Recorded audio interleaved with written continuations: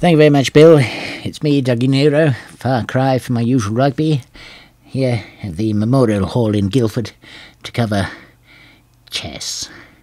I can only assume that the decision to send me down here, Bill, was something to do with you finding out about me and Sylvia. I'm terribly sorry. Obviously, it's all over, and it didn't mean a thing. Now, as you may notice, I'm in a soundproof booth. This is because I can comment, therefore, more freely on the match play that is going on between Mananananov and Plebbins. This game has been described by some pundits as probably the most thrilling of the century, but not by me.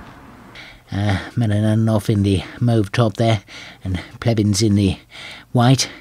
It's quite a complex set of things. 7 minutes, as I say, the game's been going on for, and you may notice that my attire is somewhat scruffy and stained with sweat. This is because the guards earlier decided at the 4-minute juncture of the match that I should have all sharp objects removed from me, and indeed my shoelaces are gone as well. I've been allowed to keep my tie simply for appearance's sake.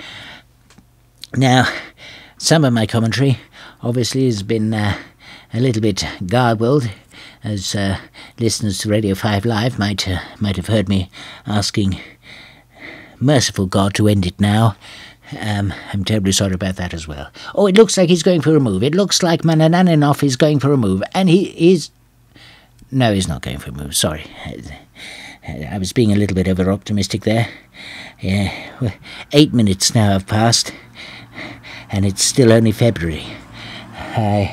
I don't know I'm sorry, ladies and gentlemen.